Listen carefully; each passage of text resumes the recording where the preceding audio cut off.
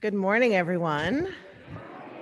So delighted to see such a crowd after Silver Bells yesterday. My name is Reverend Emily Bruce. I'm the minister of this congregation. I want to invite you all to be welcome here in this space as we have our worship together. Just a few announcements and one slightly longer announcement before we get started. First of all, does everyone have an ornament? Anyone not have an ornament? A wooden ornament that you were handed when you came in this morning? Okay, good. Just hold on to it. You'll be told what to do later. This week and this Sunday and next Sunday, we're gathering mittens and hats and scarves for our mitten tree. So if you brought anything with you this morning, please go ahead, come up now and add it to our tree. Anywhere and everywhere you can find a space. And we're going to do the same thing next Sunday. And everything we collect is going to be taken down after worship next Sunday and given to Renewal House as part of our annual holiday offering to them.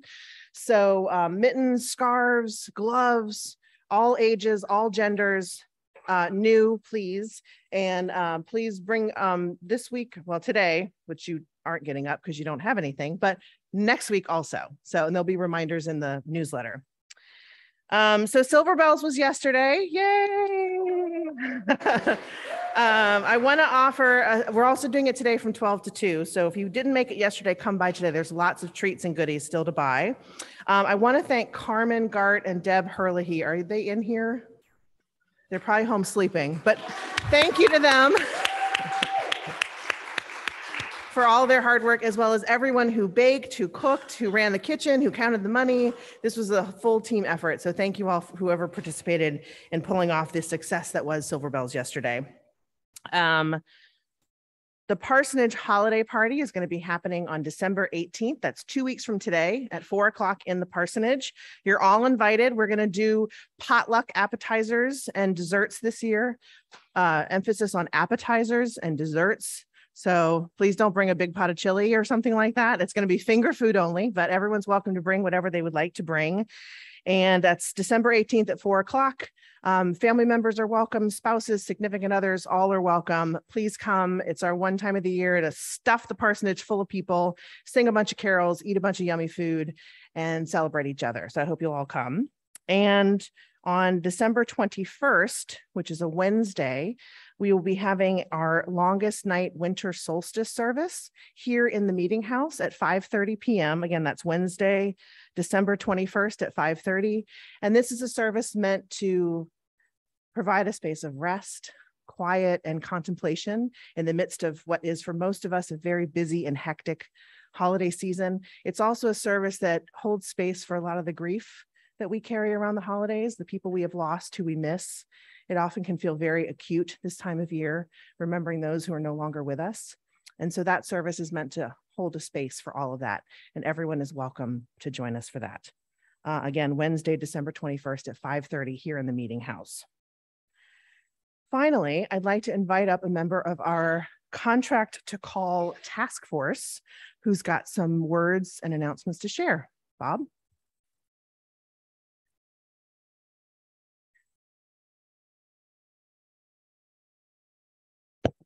So first off, Carmen and Deb just walked in, so everybody. All right. So all of you now are either really expectant or worried, eagerly, or what's he going to do? No. My name is Bob Erlandson, and I am with the Contract to Call Committee with Pauline Delar. Please stand up as you hear your name. Beth McAdams, Linda Loring, Rosemary Donahue. You guys all stand up real quick and just... You'll either thank them or curse them with me after we finish this process we're going to be describing. But our purpose is going to be to supply information to the First Parish Community on whether or not we should call Reverend Emily to be our settled minister. I know, to be honest, when they asked me to be in this committee, I'm like, yeah, cakewalk. Who wouldn't want this wonderful person to be with us? Okay. I mean, it's not like it's that hard compared to like a sign-up genie. Like, who can figure those out? I never do those. But as with everything with First Parish, things are a little more complicated than they might seem on the surface. So, for example, there's an exceptionally small possibility that someone we call might not want to, lead this meandering herd of felines to some unknown destination. it could be a little bit of a challenge. So it is our job not only to ask her to come lead us, but to give her the critically important information of where we are going, and more crucially, why. So if you could please turn to the back page of your order of service. And I'm going to read the mission of this congregation, and try not to look surprised. Okay? We gather as a welcoming community to honor the sacred in all of life, to foster spiritual growth, nurture curiosity and learning, and build a just, compassionate, and sustainable world. So this is our mission. You know, and a lot of us might not have given thought to this since it was created exactly in what year, I don't remember. But it does speak to us. As you read it, you see yourself there. And what we want to do then is provide Reverend Emily with how does this statement speak to each of us? Okay? And with that, the committee got a little bit tougher. So over the month of January, we are going to be talking to each and every one of you about what this mission statement means to you. And as you can see in the insert you have in your order of service, there is some dates that are listed there. Those dates are small group sessions where you're going to be asked to come in and chat with your community members, small groups, with some facilitators, and about what the mission statement says to you.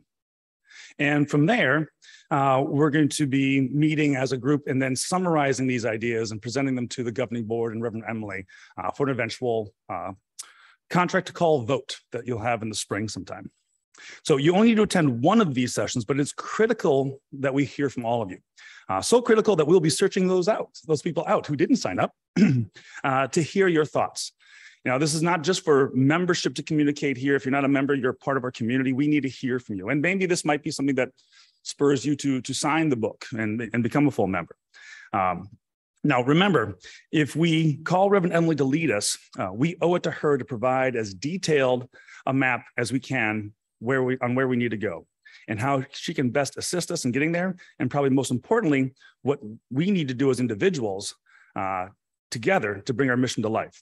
And if you haven't looked at our website before, as we were in our discussions here, we looked at the website, and on the front page of the website, it says, live your values aloud, not alone.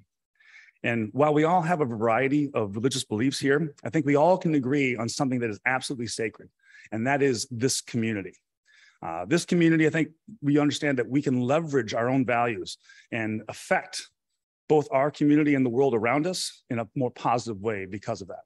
So really look forward to you guys taking part in this. In your order of service, you have the little slip here on the back where you just put your name, contact info, and then whichever of those small group sessions you can attend. There's 3 that are going to be small group sessions after service or on MLK Day. Also 2 remote sessions. We'll have a Zoom couple of those, and we'll see if we need to do more. We'll discuss as a group, but we think this might meet the needs. And if you cannot make any of those, please reach out to us because we will be reaching out to you. All right. Thank you so much. Thank you, Bob. Yes, you can clap. It's okay. I'm really grateful to Bob and the entire team for taking on this very, very important work and feeling very loved. And I think I'm going to change my business card to say minister to meandering felines. That is so on point, it's scary. All right, we have finally reached the end of our announcements section. So I invite you all to join me in taking a deep breath in and out. Get comfortable in your seat. If you're holding your phone, put it down, turn the ringer off. Let it just sit there alone without you for the next hour. Take another deep breath in and out. And give yourself the gift of being present in this space with all of us for worship. I invite up Paula Fisher, who will lead us in our chalice lighting.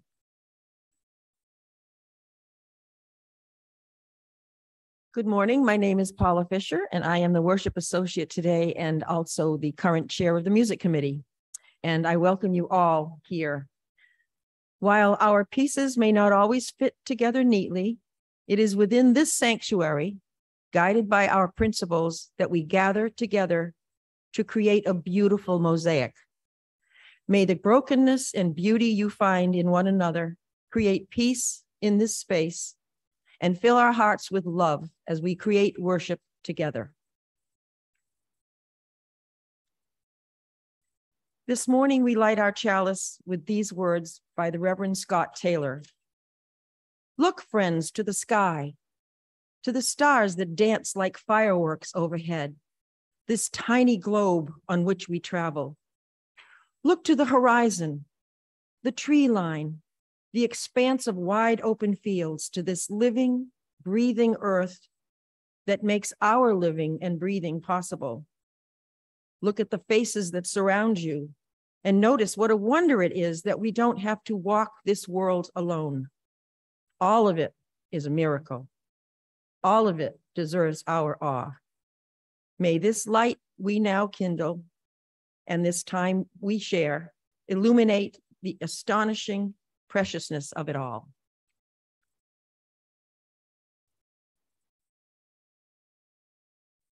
Today is the second Sunday of Advent, a time that historically the people of Christian faith celebrate as a time to prepare for and make room for the holy.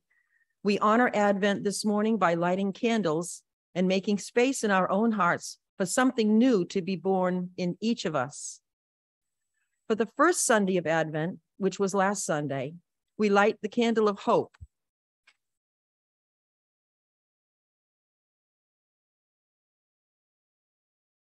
Today, the second Sunday of Advent, we light the candle of love.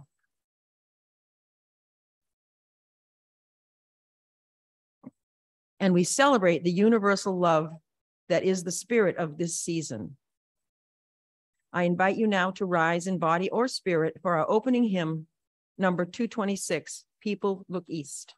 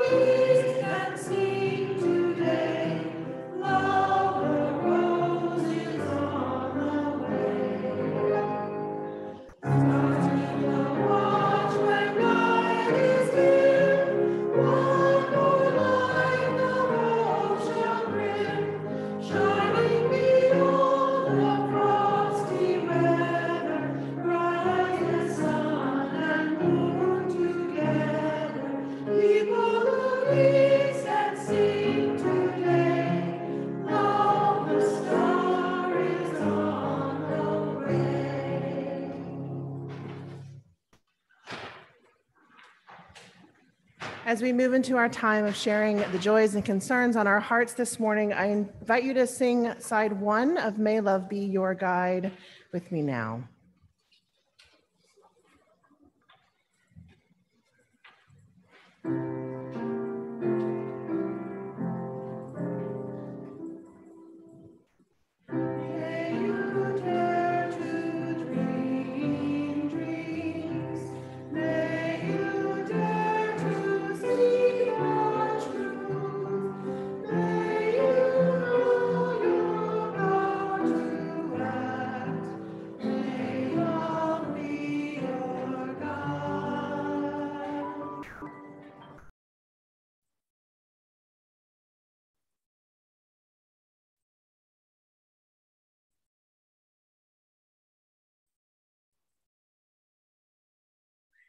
Will you join me in prayer? Spirit of life and love eternal, we offer our concerns and our sorrows in this sacred space this morning. We pray for grace, for healing, and for relief from suffering for ourselves and those beloveds that surround us. And we give thanks for the ever-present opportunities of joy and wonder, for moments of peace and goodwill among our fellow beings, for this season of gratitude for those we love, for our membership in this community of giving and receiving, of helping and guiding. We give thanks. Spirit of hope and resilience, we ask you to fortify the holy presence that we create together here today. In our broken and beautiful world, please help us to see the human in each other. Remind us of the resilience we possess, the ability to hope for a better day, the faith in each other that carries us through when things are hard. We are all imperfect beings, doing our imperfect best to love each other. In this season of Advent, of waiting, of expectation, may we offer our hearts to each other, knowing that our love, while perhaps imperfect, is still love, and it is enough. May it be so. Amen. Let us now be still together.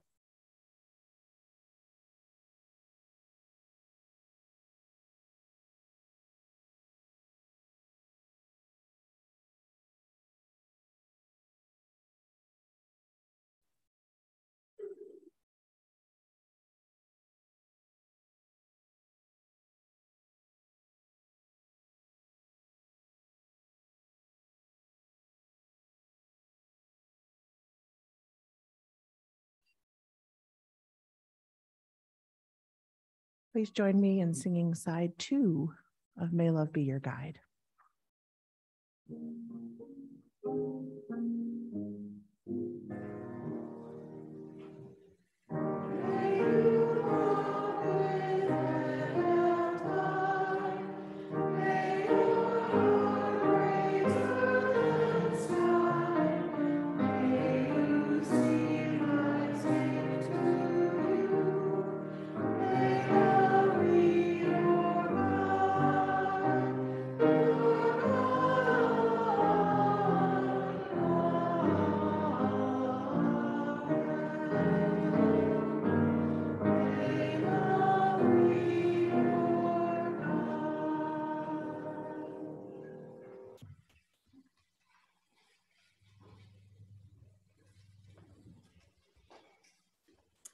This morning's reading, The Cultivation of Christmas Trees by T.S. Eliot. There are several attitudes towards Christmas, some of which we may disregard: the social, the torpid, the patently commercial, the rowdy, the pubs being open till midnight, and the childish, which is not that of a child for whom the candle is a star, and the gilded angel spreading its wings at the summit of the tree is not only a decoration, but an angel. The child wonders at the Christmas tree. Let him continue in the spirit of wonder, so that the glittering rapture, the amazement of the first remembered Christmas tree, so that the surprises delight in each new possession, each one with its peculiar and exciting smell, the expectation of the goose or turkey, and the awe of its appearance, so that the reverence and gaiety may not be forgotten in later experience, may not be forgotten in the bored habituation, the fatigue, the tedium, the awareness of death, the consciousness of failure, so that before the end, the 80th Christmas, by 80th meaning whichever is last, the accumulated memories of annual emotion may be concentrated into a great joy, which shall be also a great fear, as on the occasion when fear came upon every soul. Because the beginning shall remind us of the end, and the first coming of the second coming. The child wonders at the Christmas tree. Let him continue in that spirit of wonder. When we give, we say yes to something we value. In this congregation, we take up an offering each week to say yes to the values of our UU faith and yes to this beloved community. Please give as you are able. Today's offering will be gratefully received. Our offering anthem is Have Yourself a Merry Little Christmas by Hugh Martin and Ralph Blaine.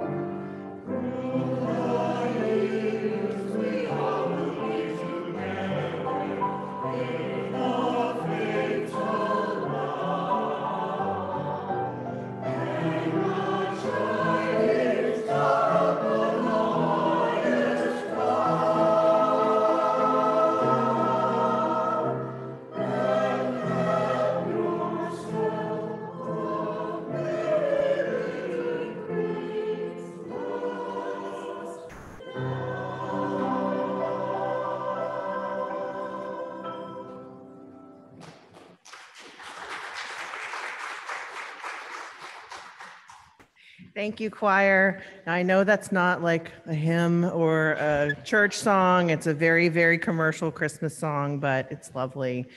And it talks about Christmas trees, which we're talking about today. So thank you, choir. Beautifully done, as always. So in a moment, we're going to be doing something with those ornaments you received when you walked in today. But first, I want to talk a little bit about gratitude. I chose the homily title today, #gratitude, somewhat cheekily, because it is definitely that #gratitude time of year, right? If you go on social media at all, even a little bit, but especially if you're on Instagram, it feels like it's full of Christmas decorating posts and ribbons and candles and trees and cute dogs and matching family pajamas. And it's all tagged with #gratitude, right? I saw one the other day. It's a picture of a perfectly decorated living room in this huge and beautiful house. And there was like wreaths and Christmas trees and a roaring fire and all this stuff. And the caption read, quote, scored major deals on all my holiday decorations this year and created the absolutely perfect winter wonderland. Hashtag gratitude. And now the room did look beautiful. Martha Stewart would have been proud. But scoring major deals and absolutely perfect, it's not really what this holiday season's about, right? Right? Okay. I really hope you agree with me on that point. But I will say, it's so easy for me to get sucked into that, right? And I know I'm not alone. Especially some of you master decorators in here. I know I'm not alone, but getting sucked into the perfect tree and the perfect holiday table and the perfect cookies, the endless seemingly drive to be perfect at the holidays, right? Anyone else with me? Anyone else worried about that? Yeah, okay, I see you. Now, I'll admit, I'm planning on decorating the parsonage this week for the party, and I'm all excited about that tree and the mantles and all the candles and the twinkly lights. I'm definitely excited to do all those things, but you knew there was going to be a but. The hashtag gratitude kind of Christmas ultimately only serves to distract me and all of us from what this season's really about. And what I want to focus on, and I will continue to focus on this month in our services, is the ancient stories that we still tell century after century at this time of year. Stories of hope coming into the world in the form of a humble form of a newborn refugee child. A tale of lamp oil that lasted for 7 days, far longer than it should have. And even more ancient tales that celebrate the deep quiet and rest that the winter season invites us into. And the stories of the solstice that celebrate rebirth and the returning of the light. All of that perfection of hashtag gratitude really gets in the way of all of that for me. It distracts me for what, if I'm being honest, my soul really yearns for at this time of year. Stories of faith and hope that our small selves with our small offerings are enough, that we don't have to be perfect to deserve love, that we are already fully loved, full stop. That's what the holidays are about for me. And this year I stumbled across a new to me story that really illuminated this idea, and especially given our beautiful tree, I wanted to tell this story today. So I actually stumbled across this in a news article I read this week.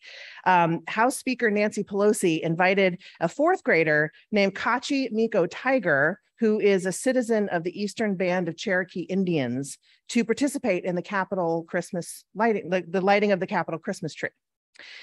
And so the article I read explained that, quote, Tiger won the role of youth tree lighter with an essay sharing the Cherokee origin story for evergreen trees. After creating all plants and animals, our creator asked them to fast, pray, and stay awake for 7 nights. But at the end, only a few were still awake. And the trees that stayed awake were rewarded with the ability to keep their leaves all year long, and with special healing powers. And it is a story of faith and gratitude and hope enduring through the dark night. That's the quote from the article. And so, of course, that little snippet sent me diving into the Google to see if I could find out more about these Cherokee stories about evergreens. And on the website firstpeople.us, which hosts an enormous library of Indigenous stories, legends, and history by and for US and Canadian Indigenous people, I found a story called Why the Trees Lose Their Leaves. This one's a little bit more in depth than the one in the article. It tells the story of Sparrow, who broke his wing right before the migration season, so he couldn't fly south with the rest of his family. So he went from tree to tree, first the oak, then the maple, and all these other trees, asking if they would shelter him over the winter because he couldn't fly while his wing healed. And one by one, they all turned him away. They all said, no, I can't provide shelter for you. Go ask somebody else. So finally, with no other options, he approached the pine tree. And the pine said, I'm the least of the trees. What can I do? My leaves are tiny, they're more like needles, and my branches are not as many as other trees. But The pine said, "What I have, you are welcome to share." And so the sparrow nested there for the entire winter, held safe by the branches of the pine tree, and his wing healed. And when Creator heard of pine's humble offering to sparrow, Creator first punished all the other trees by making them lose their leaves each year, but then rewarded pine by making pine's leaves evergreen. And while I don't like to think about the part of this story that entails all the other trees being jerks to the sparrow, I love trees. I do love this story because it reminds me that our gifts, however humble they may seem to us, they can make such a difference when we offer them to other people.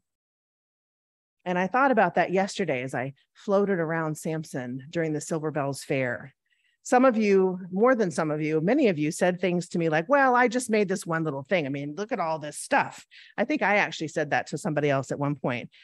But I want you to know that those gifts, however tiny they might feel to you, those simple offerings of what we are able to give is what gives life to real gratitude, not hashtag gratitude. And that's what the season's about for me. Extraordinary things can be born from humble beginnings. A refugee child was born in a barn while his parents were attempting to escape a cruel emperor. He grew up into a brown Palestinian Jew, a man, I should note, who would still live under threat of persecution if he were alive today. And we tell his story each year, over 2,000 years later. That's an incredible thought on its own. But don't you think the innkeeper's simple offering of letting them sleep in his barn, not even in a room in the hotel, but the barn, had an impact? Certainly did for him. And the story of Hanukkah, as the lamp oil burned for 8 straight nights, is another example of a simple yet incredibly powerful miracle. And the lowly pine giving shelter to a broken bird, allowing him to survive the harsh winter when all others turned him away. All of these can help us remember that simple, humble offerings can mean so much to those who receive them. So as we embark on this holiday season, I ask you, if you can, take time to step away from the hashtag gratitude Christmas that is no doubt going on all around you. Remember that this is not why we are still telling these humble stories so many years later about faith, about hope, and about light. Remember that each of you are a miracle to so many others, and that everything you offer, no matter how humble you might think it is a precious gift to everyone who receives it. And so, with that in mind, you were given an ornament when you came in this morning. Very simple and plain wooden ornament. And as you look at it, I want you to think about your gifts that you have to offer to those you love this season. We all devote time and energy to showing our love for all of those around us at this time of year. We give gifts, we bake cookies, we take long, expensive trips to see those we love. These are all important and they make a real difference to the people who receive them. So in a moment, I will invite you to come up and decorate your ornament and hang them on the tree. But I don't want you to name what you're grateful for. I want you to name the gifts that you have to offer.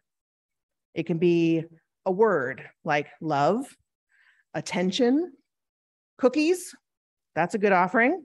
It could be a picture like a heart or a roaring fire, or you could simply decorate your ornament, make it colorful and bright, whatever you feel called to do. But the focus is on what you have to offer. And you are going to decorate your ornament, and we're going to hang it on our tree, which will hold the collective wisdom and love of this beloved community throughout this entire season. So when you are ready, come on up. We've got markers, we've got colorful stickers. If you'd prefer to stay in your seat and you want someone to bring you some markers, just raise your hand. Paula and I will walk around with some stuff, so you don't have to come up if you don't like. And as we do this ritual, I want you all to just hold in your heart the simple message that you are enough, that you are a gift, and everything you offer is welcome and blessed and holy. So please come forward when you feel ready. Thanks.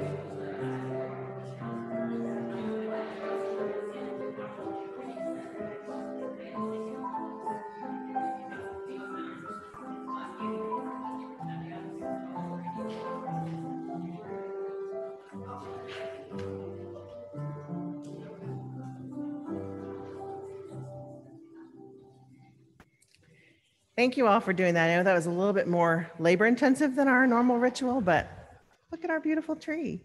Thank you. Yay. As we bring this time of worship to a close, I invite you to rise in body or in spirit to join us for hymn number 235, not 21 like it says in your order of service, but hymn number 235, Deck the Hall.